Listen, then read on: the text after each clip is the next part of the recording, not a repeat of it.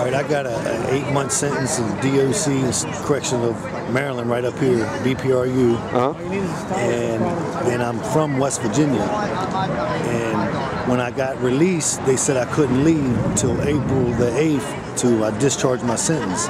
They gave me some addresses to go to these homeless shelters. I'm not from here. I have no money, no job, nowhere to live. And they won't let me leave the state of Maryland to go back to my home, my family, and everywhere. And I'm out, stuck on the streets, and I'm stuck down here like this with everybody else. I mean, it's crazy. It is. It's not right. Because, like, if you were home right now, you could be spending time with your family, taking care of them. You could be working, you could be bringing in money. Yep. And you could just, you know, be taking care of business there. Right, exactly. But you can't do that. Right. Yeah. I mean, down here you're starting over. I mean, I don't know where the jobs are at, the day laborers, or I'm trying to get clothes and things. My sister's sending me some clothes. I should be getting it any day in the mail whenever it gets here, but hopefully it's, you know, that'll help me out better. And she sends me a couple dollars here and there. That's how I get cigarettes. Yeah. But they can only do so much, and I can't keep asking. Yeah. And but Maryland, when they release you from prison, if you're not from that state, you got to stay here. You can't go back. Because me, I'm so short, they don't want to do the paperwork. Well, you said well, your probation's 4 months? Yeah. And it would take 90 days to get the paperwork through? Yeah. That's 4 months is 120 days. But since the paperwork is that close, it's my parole officer, she doesn't, or her supervisor doesn't want to do all the paperwork because it's got to go to another state. Yeah. Interstate compact's what they call it.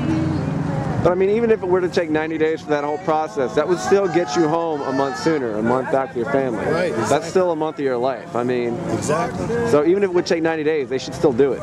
Exactly. And even then, it shouldn't take 90 days. There's got to be some way for situations like yours where they can expedite it.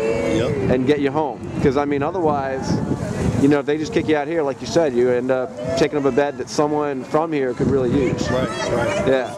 A lot of these guys are in 10 times worse than I am. I mean, I'm worse. I mean, I'm bad, but I look around, there's a lot of other guys could use it a lot more than I could. Yeah. If they let me go. Yeah.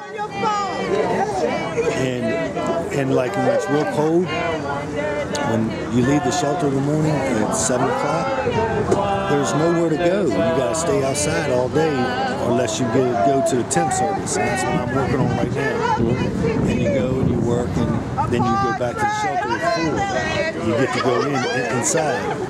But other than that, you don't have nowhere to go. That's why you see these people walking around. They got to carry their bags, nowhere to put nothing. Yeah. People take it. You go in these businesses and they tell you leave. If you go in McDonald's, you can't do that. And if you get told a couple times, you're going to get locked back up. Yeah. So it's really bad out here. There's nowhere for none of these guys to go. Yeah. And most of them are pretty old and they can't work. Yeah. Yeah, you're still a young, strong dude. I mean, I'm trying, but I'm going to, like I said, go to these day laborers, and that's all I can do right now until I find something permanent. So, having been through what you've been through, what's something that Baltimore City should be doing to make this process better, the state of Maryland, this country? To have some kind of day room for them, because if it rains, they're out there stuck in the rain. You got to stand under places like that, where, you know, so you can stay dry. Stay dry. You just got to keep moving all day. It's rough. It's really rough. Cool. Anything else? About it? All right. Thanks, brother.